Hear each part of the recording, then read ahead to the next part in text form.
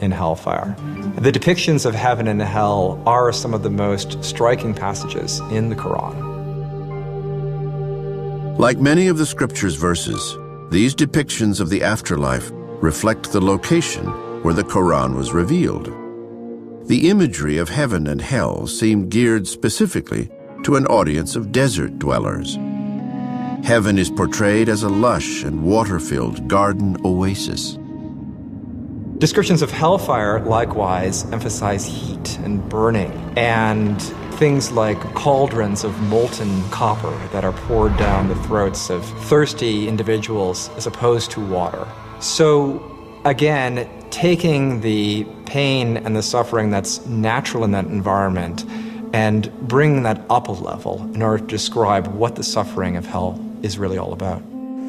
To Muslims, the only sure way to achieve salvation on Judgment Day is to follow the Quran. But interpreting exactly what the Holy Book means has been an area of controversy for centuries, in part because Islam has no single religious authority.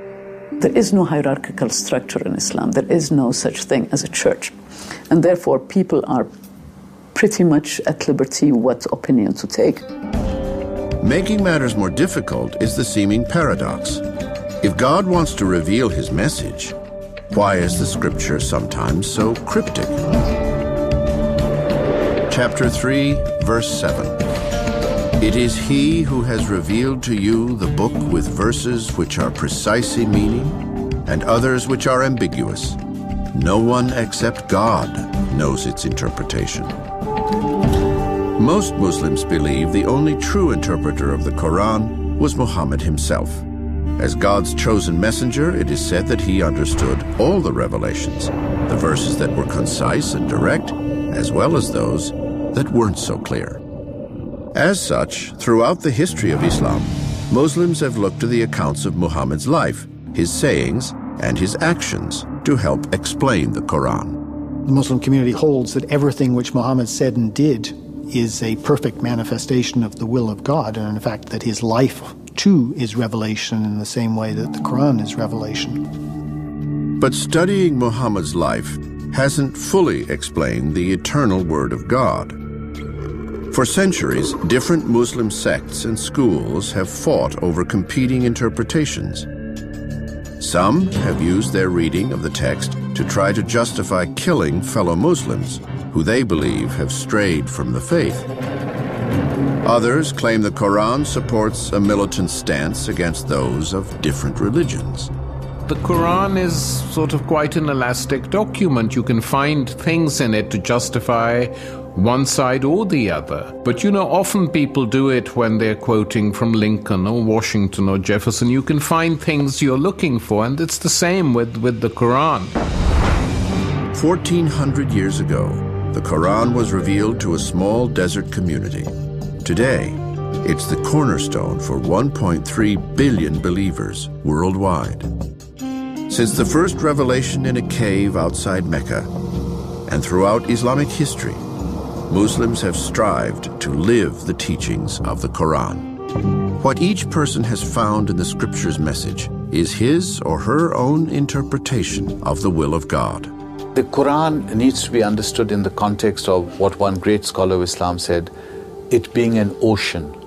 An ocean is a vast, mysterious creature.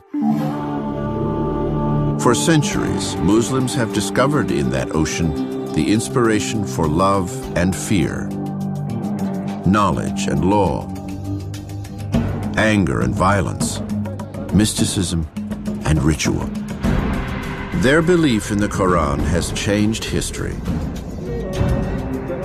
As with any religion, Scripture can inflame passions, triggering the worst in those who claim to be living its message, or bring humanity ever closer to the divine.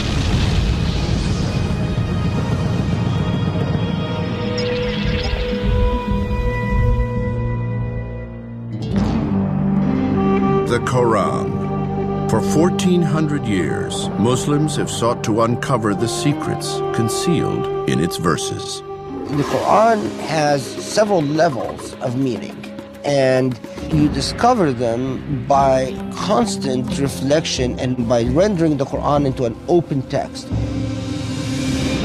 Its words have inspired civilizations to greatness. Islam spread within the first 100 years of its existence and created an empire greater than Rome had seen it.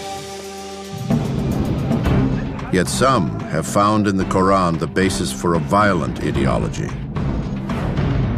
There are many religious figures who are very emotional, who are interpreting the Quran in a manner which suggests confrontation and violence and death.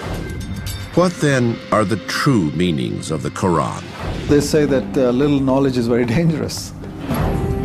Just to know how to read the Quran is not enough to understand what the Quran is saying.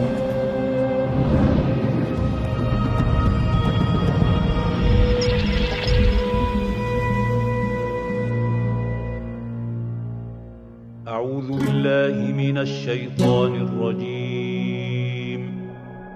The Quran is the holy book of Islam. Over 1 billion Muslims worldwide believe it is the direct word of God as handed down to the Prophet Muhammad in the 7th century. Unlike the Bible, the Quran does not have a traditional narrative structure. Instead, it is made up of 114 chapters, organized mostly by length. Some are pages long, others just a few phrases. According to Muslims, God revealed the verses of the Quran to Muhammad over the course of 22 years. Scholars compiled them into written form only after the Prophet's death. Deciphering the Quran's meaning, therefore, has long presented a challenge. It doesn't tell the story of Islam, it doesn't tell the story of the Prophet Muhammad or the early Muslim community. It really doesn't tell any stories at all. The Quran is essentially God's dramatic monologue. For a minority of Muslims in the 21st century, that monologue has been used to justify an extremist political philosophy and a violent strain of religious fundamentalism. Chapter 58, verse 5. Those who resist God and his messenger will be crumbled to dust, as were those before them. This is how many, both Muslim and non-Muslim alike, have come to view the Quran. But while the holy book does contain passages that call for violence, this complex and mysterious scripture also has plenty to say against it. Chapter 5, verse 2. Cooperate with one another on furthering good and virtue, and do not cooperate on furthering sin and aggression. For the vast majority of those who live by the Quran, these messages of peace and compassion are its true guiding principles. For many Muslims, the Quran is the source book for life.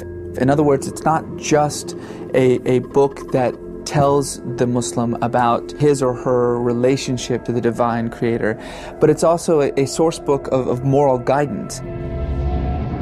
How can two worldviews, one of peace and one of violence, coexist within the same book? Those who want to present a picture of Islam as a violent religion will focus on those few verses that say the violent thing, and the ones who want to say that Islam is all sweetness and light and toleration will pick the other half. Neither is, of course, entirely true. These contradictions are in many ways the product of more than 1,400 years of culture and conflict.